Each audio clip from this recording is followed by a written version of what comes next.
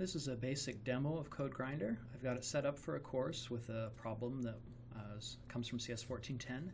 So I'm going to launch it here. This one, you can see the instructions are over here on the left. And it tells me to write a class name point that stores a couple of values. And so I've got a little starter code here. I can go ahead and start working on it. I'm going to cheat and copy the solution from off screen here. So let's see, I'll go ahead and grab this much.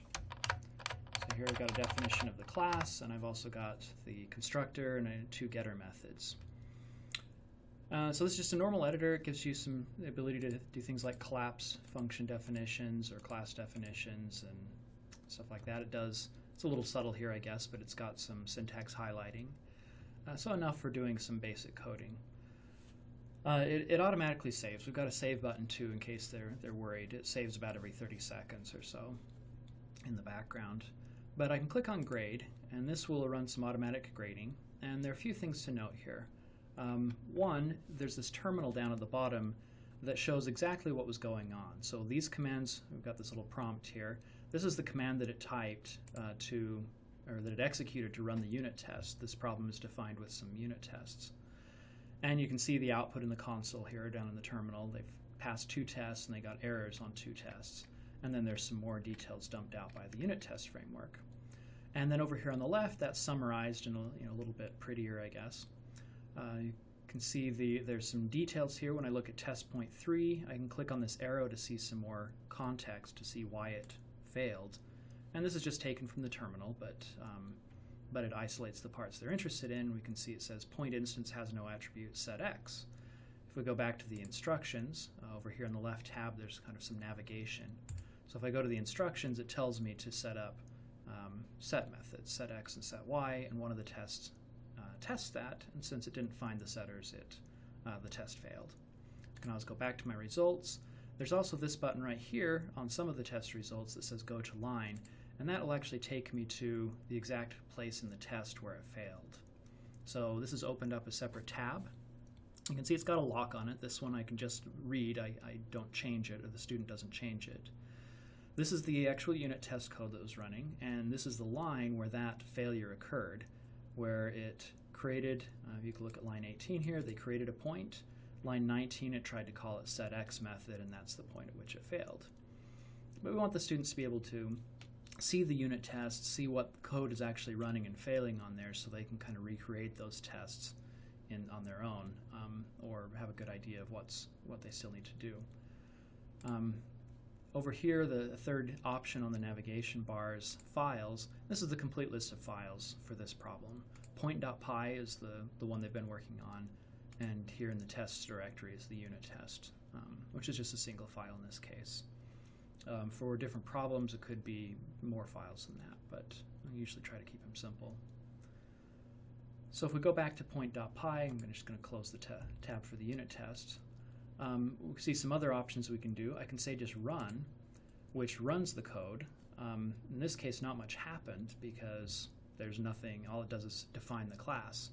But it runs it. If you look down here, you can see it's python -i point.py. So it ran the code and then dumped me into an interactive session. So I could do things like create a new point and call its methods and just try things out generally. I want to encourage students to work with the interactive Python shell and get used to that. And so this gives them an easy way to do that. And then when I'm done, I can quit through the Python way, and it goes away, or I could have clicked on that cancel button as well.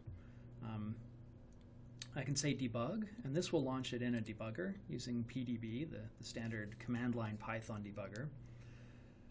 So here I can do things like single step through the code, and again, this code doesn't do much, so it's not terribly exciting. I'm just going to click cancel.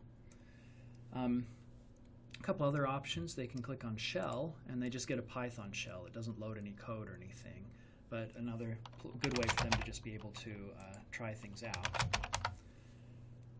It's always handy to have one of those at hand. There's also some others we've been experimenting with.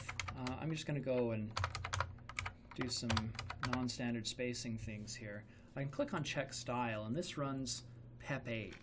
PEP8 is the name of the Python style guide, the official standard Python style guide. And PEP8 is a tool that goes to check to see if you have any simple violations of spacing based on that. Oops, I got a little glitch there. Let me just do that again to show you. So here's an example, and I've told this is on verbose mode, so it's saying here on line 3, character 22, there's missing white space after a comma. And then it goes on to explain the style guidelines there in more detail. I've also got another option here called Fix Style that will apply as many of those as it can mechanically. And so you can see it's corrected those kind of clumpy spacing things I had before. Let's just create a list here. Say Fix Style on that. It automatically saves whenever I click one of those options, and it's going to go ahead and space that out a little bit more. So that's something we're playing with to try and get students to make their code a little more readable and give them some options to take some of the tedium out of that process. So I'm going to go ahead and delete that and just finish this class definition. I'm going to go ahead and copy those again. I'll fix my style. The style guide calls for a blank line between each function definition and at top level two blank spaces. Click on grade, and this will grade the latest version of it, and this one passes all 4 of the unit tests. And so now we have the option to move on to the next step.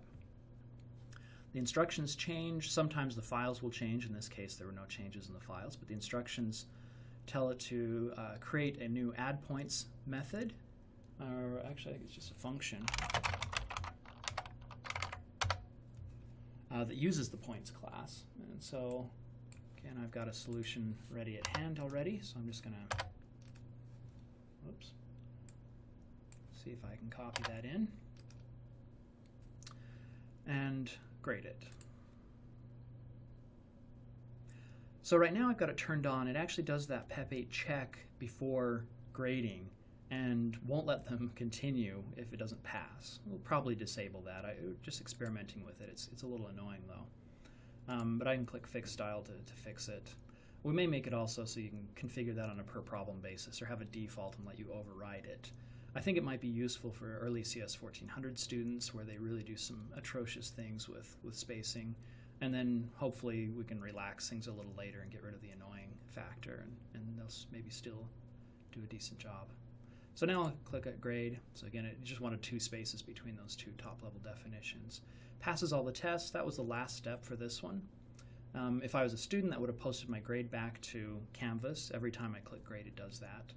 Since I'm not a student and I don't have a grade entry, it doesn't do that. But once you're finished, it pops up this little survey. There are 4 questions. We're going to try and get the students to complete this after every problem they do, asking if were the instructions clear, was the assignment easy or difficult, was it helpful or was this just a waste of time, and was it interesting or was it kind of boring? And I imagine especially a lot of the early drill assignments will be kind of boring. And then they submit that survey and they're done. And so that's it. Those are the basic features. So they're left here. They can still go back and work with interactive sessions and things like that if they want to. But those are the basics of how the system, how you interact with the system. One other important one I want to note is down here in the lower left corner, there's a button that you can collapse the instruction panel, and that gives you a lot more space in your editor and your terminal as well. And then you can always get it back by clicking on one of these tabs or by just clicking on the expand button. So I hope that's helpful. Let me know if you have any questions. We're still working on it. I'm still working on it, and there will be some changes, I'm sure, but those are the basics.